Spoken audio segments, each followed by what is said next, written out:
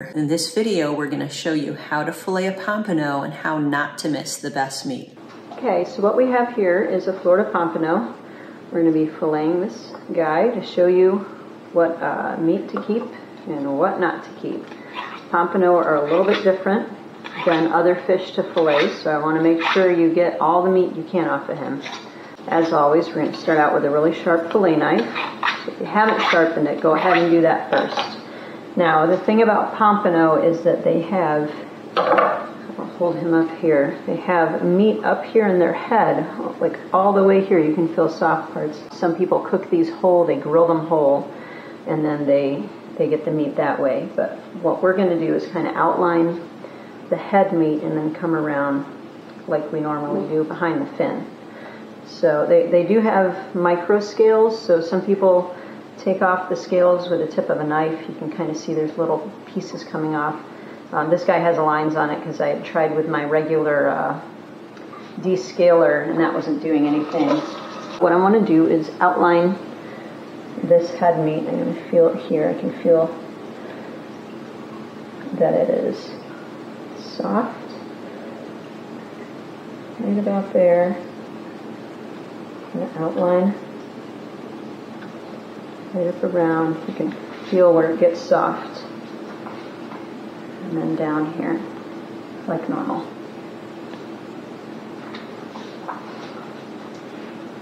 And I found it's kind of easier if you outline this bottom part a little bit. It'll help you later. Oh, if I can get it right. Just a little bit. It doesn't have to be all the way through. But that will help. Okay, so what we're going to do, we're going to come down like normal along the spine. Sometimes it's tricky to make sure you're on this side of the spine.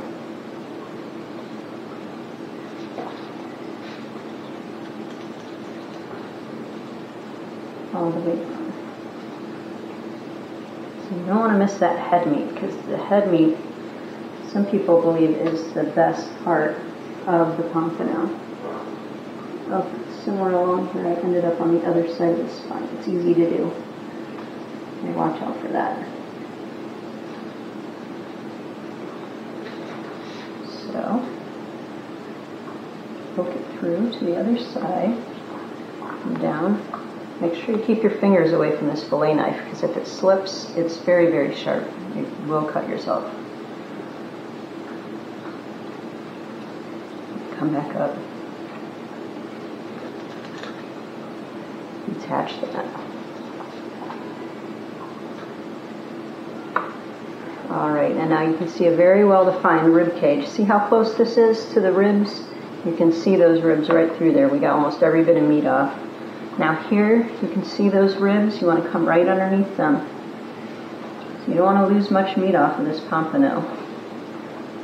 Our Fish and Girl float rigs, we have these for sale in our store at fishin-girl.com. We make these in 5 different colors. We have the floats, as you can see, they are right on the hooks. In underwater footage, a lot of times they're sucking in the floats before they're sucking in the hooks and the bait. So check those out, but now back to the video. Alright, we're going to do the same on the other side.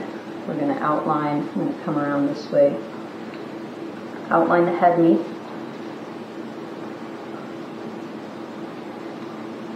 Now this pompano I didn't end up bleeding out. I may have caught this one right either before I had to leave or before I started really learning about bleeding fish out.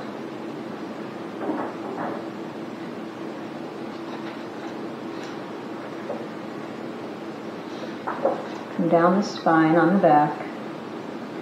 Make sure you stay as close as you can to those bones. You don't want to miss the meat. This through. Now we didn't do what we did on the other side, so we're getting some of the other things that we don't want. Okay, I didn't get all this meat to detach. Here we go.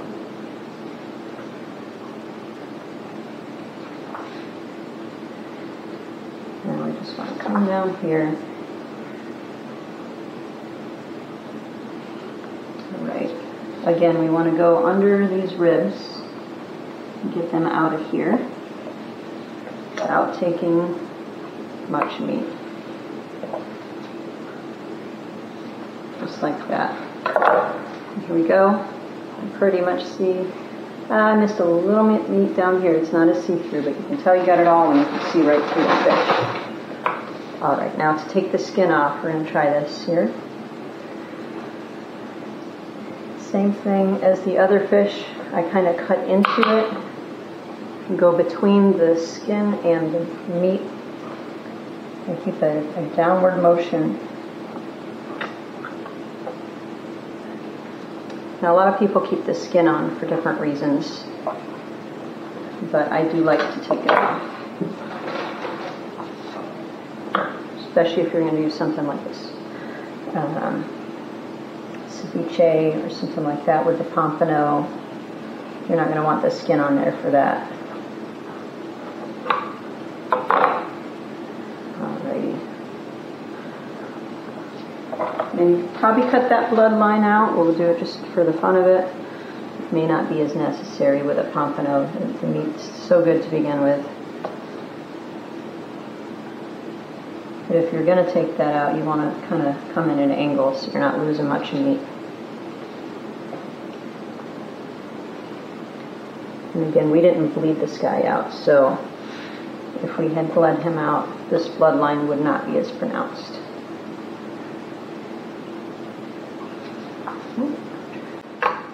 So I won't do the other one right now, but you get the idea. We're going to take the bloodline out, and then you've got your nice pompano fillet. And that is it for filleting a pompano.